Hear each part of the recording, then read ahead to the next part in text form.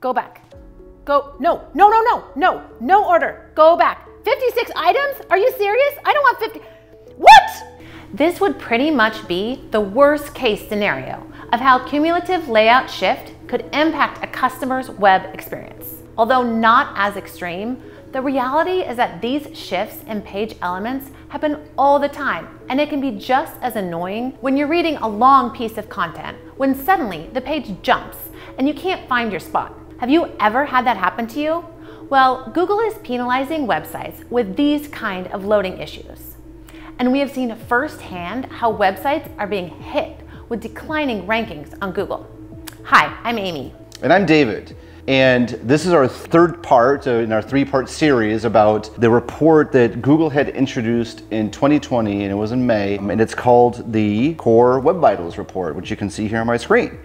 And so we covered largest contentful paint, we covered first input delay, and today is to wrap everything up, it's the third metric that Google cares very deeply about, that they built a report on, which is the cumulative layout shift. And so you were able to kind of see that firsthand. You know, every page, there's all sorts of different elements that are being loaded in.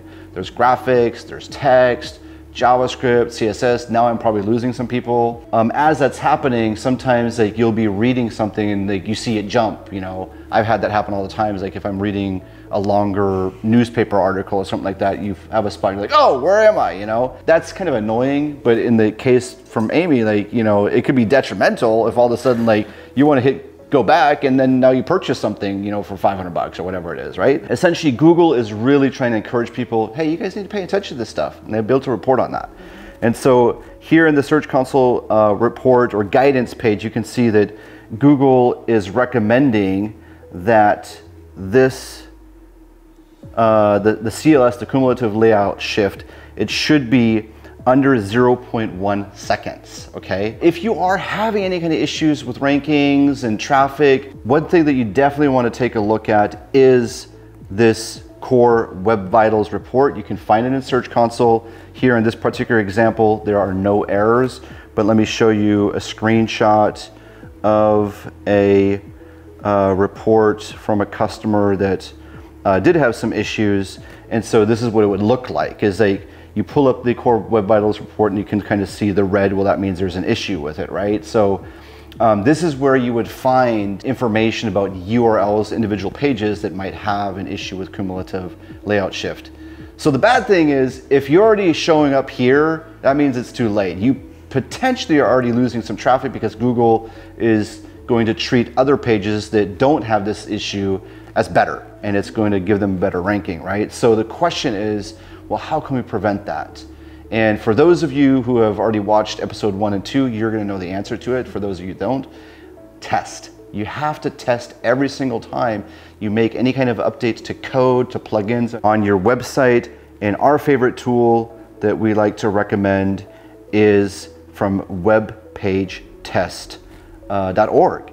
And so you can plug in all the information, and here you can see this particular customer, we're actually working on it right now.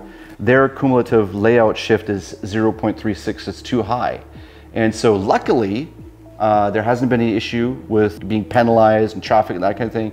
And we're really trying to get ahead of that for every single page that we have for our customers. So use webpagetest.org. We would even take a step further. There's other tools that you can use as well. Another one is GT Metrics. So you need to really test, especially when you're making any kind of updates. So all of this information that we shared in the last 3 episodes, I know that it's going to be, that it's very technical in nature, but it's important.